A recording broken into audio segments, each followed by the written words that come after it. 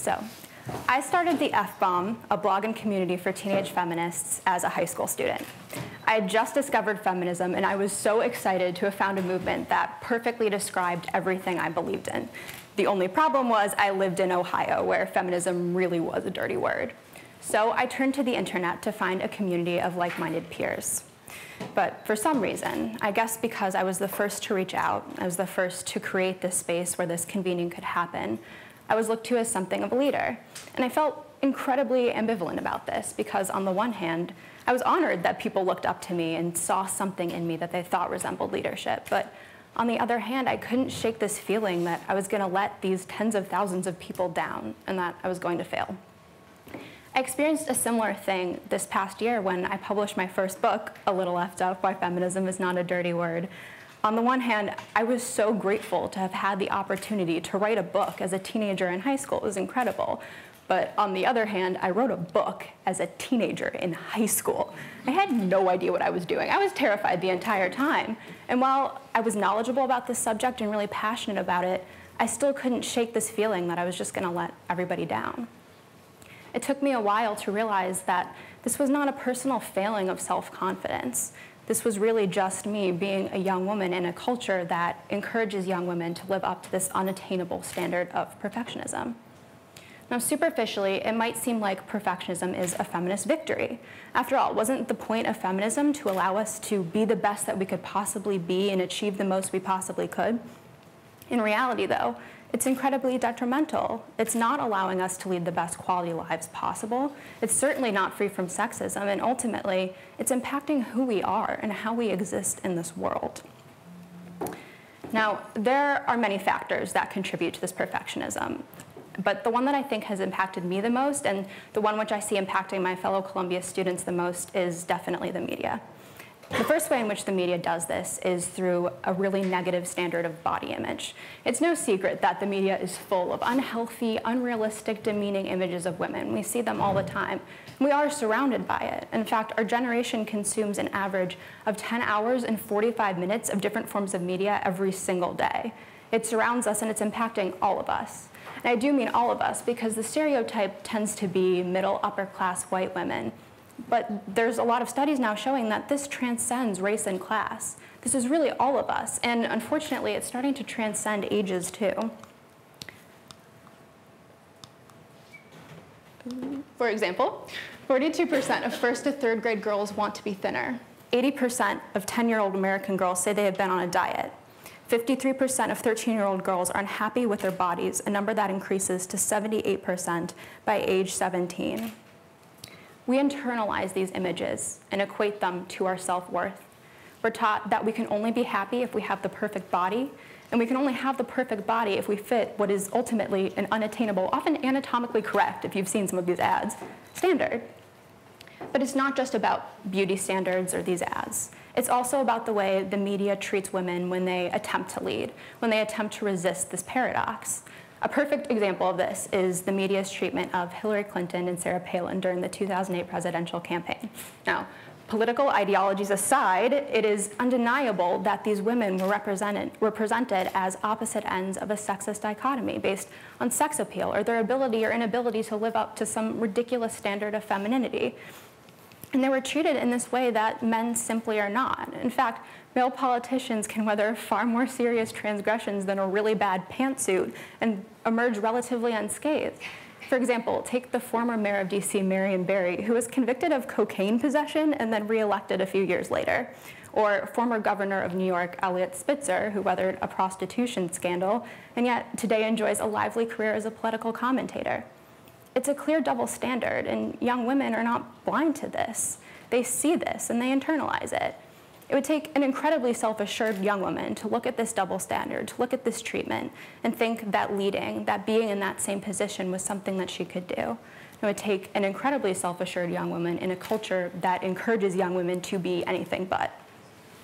And I think that both of these phenomena can help explain the statistics that people who often say we're post-feminists point to. Like, for example, that in 2011, young women accounted for 59% of the college-educated entry-level workforce. Empirically, it seems like we're progressing, like we're even leading. But when you consider statistics about leadership, at being at the top of your fields. Women still hold only 17% of seats in the US Congress. We hold only 3.8% of Fortune 500 CEO positions, and the statistics continue. We're clearly lagging behind. And I think this is because we're taught that we have to be perfect. We can never fail. So we'd rather take what's directly in front of us, what's easily achievable, than really try for something harder. And I will totally admit that there are definitely sexist and oppressive forces that cause these statistics as well, but I don't think we can discount the role that perfectionism plays. So why do we do this? This is really so horrible for women. Why don't we just rebel against it? And I think ultimately we're taught that the only way we can be happy is if we're perfect, that this perfectionism is the only way we can achieve true happiness. Yet happiness is really never defined. It's completely amorphous, and I don't think any of us would know when we had really achieved it, precisely because it is actually unattainable. So I painted a kind of bleak picture, but I do think that there are some solutions that I would love to see the Columbia community and women and men at large work on. And the first is that we need to completely discard this association between perfectionism and happiness, and instead focus on humanity and contentment. So if happiness is this reward of perfectionism that ultimately doesn't exist, I think we need to work on being content, on going after what we truly want as individuals, free from this paradox. We also need to be completely honest with ourselves and each other. You know, once we talk about this with each other, we can see that these images are breeding on silence, that if we uncritically consume them, they won't go away. We have to be honest about how these images make us feel and start an open and honest dialogue. And finally, we have to do something that is completely antithetical to what we're taught as Columbia students, and that is to embrace failure. Because personally, I would rather fail ethically going after something I know would make me completely content and fulfilled than to worry about being on a treadmill towards perfectionism for the rest of my life with no real reward. So those are some kind of vague solutions, and I will admit they're much more easily said than done.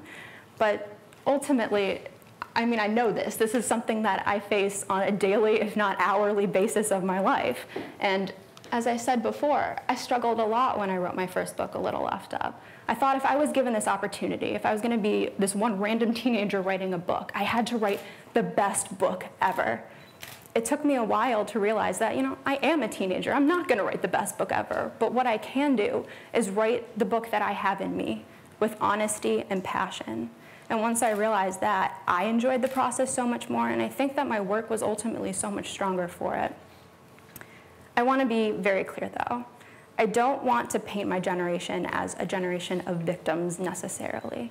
I have met so many incredible women and male allies through my work with the FBomb and through being a student at Barnard and Columbia who, though I'm sure they are not immune to this perfectionism, look it in the face every day and say, I will not let you overcome me. I'm going to succeed and lead anyway.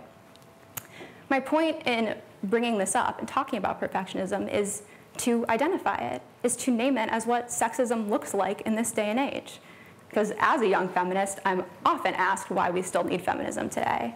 People often say, haven't we already achieved equality? Isn't sexism a thing of the past?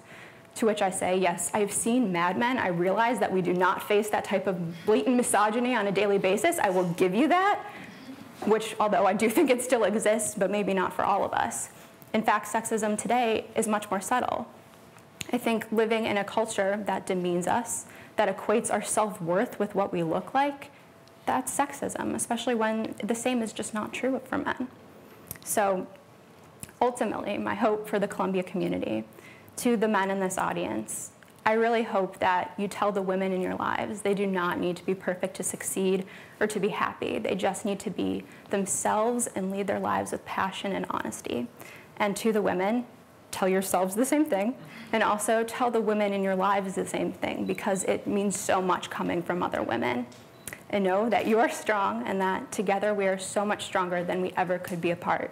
And I completely believe we can overcome this. Thank you.